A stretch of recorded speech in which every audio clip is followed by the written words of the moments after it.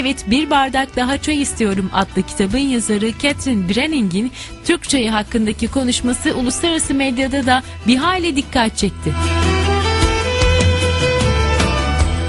Turkish tea drinking is a bit different than the customs we know from England at 4:30 or the elaborate ritual of the tea ceremony in Japan. It is less complicated and very straightforward, kind of like the Turks themselves. Get your glass poured, you plunk in 1 or 2 sugars according to your taste, take your spoon, stir it, make a lot of noise with that spoon, a lot of noise. Hold it by the edge because it's very, very hot. Sip very slowly because it's hot and also because you're going to have to drink several of these glasses. One, for etiquette, requires that at least 3 be served to you. So that means you're going to be drinking a lot of tea in Turkey at all hours of the day. So as I said, in my eyes, this little glass of tea is the symbol.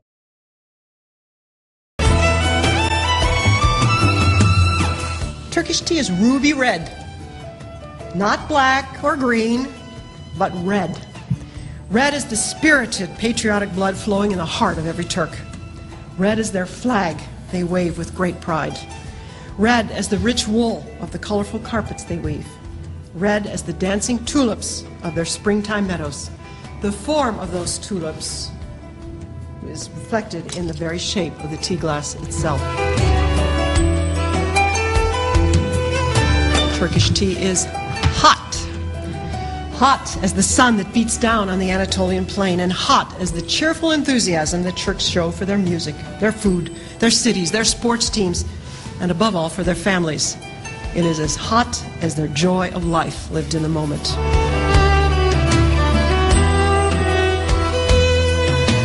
Turkish tea is brewed. No tea bags allowed. An army of pots of this loose leaf tea from the Black Sea regions stands brewing at all times and everywhere in this country, ready to serve and pour. In Turkey, you don't say breakfast is ready. You say the tea has steeped. This tea is brewed just like the country of Turkey, distilled with a rich heritage of culture, history, traditions, local customs with many diverse ethnic groups, as I said, infusing into a strong tea of national identity. To be a Turk is to be a fully brewed citizen of the Republic of Turkey.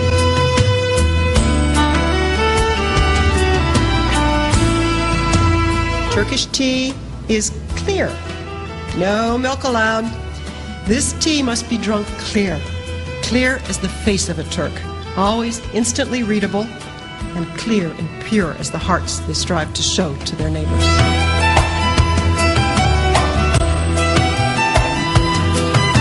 Turkish tea is ever-flowing. There is no end to the flow of this tea, drunk all day long, from morning till bedtime.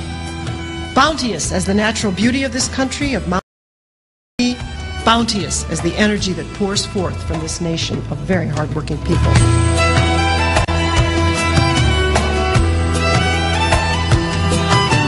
Turkish tea is musical. This is a country full of very talented musicians with a varied musical culture that rivals ours here in the United States, and I hope you all enjoyed the concert last night. With a wide range of styles from folk to arabesque to pop. Yet, that clink clink of the spoon against the side of the tea glass is a sound like none other in the world. And when you think of all of the thousands joining together at the same time in every corner of the country, in homes, in shops, in offices, on sidewalk stands, on ferry boats, and in workshops, it can truly be considered the national symphony of Turkey.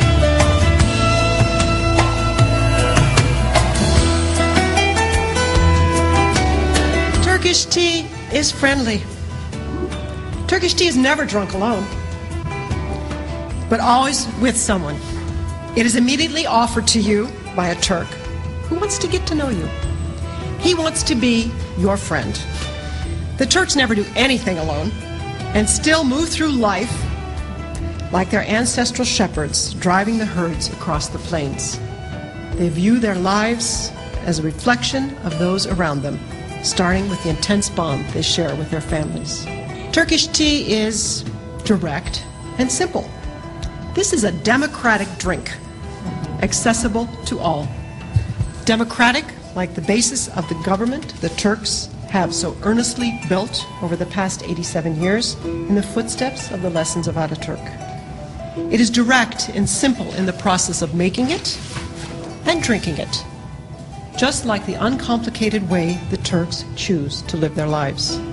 This tea may be simple, but it is always served with love and respect, the two overarching words of the Turkish lifestyle.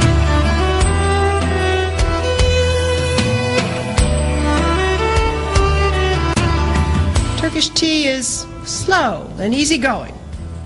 The process of drinking Turkish tea is slow and easygoing, just like the way they live their lives. There's always time in their busy days to take pause and relax over a tea. One of the first Turkish expressions you will learn is problem değil. No problem, no sweat. Turkish tea is the original member of the slow food movement.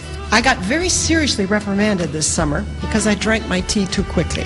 I was very, very thirsty, which I gathered by the look on the man's face and the tone of his voice to be the equivalent of burping aloud. He was not happy I drank it so fast.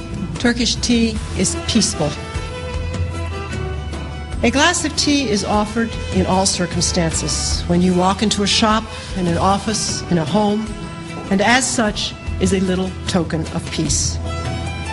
It bestows a gesture of grace unto others. To paraphrase the great 13th century poet Rumi, it says, "Come, let us get to know each other a bit in the time it takes for us to sip this tea together." It says, "Come, let us take the time from the busy business of our days and slow down a bit." It says, "Come, let us share a glass of tea, and perhaps we will be both warmed not only by it, but by a new friendship made." It says, "Come, let us make life warm for ourselves."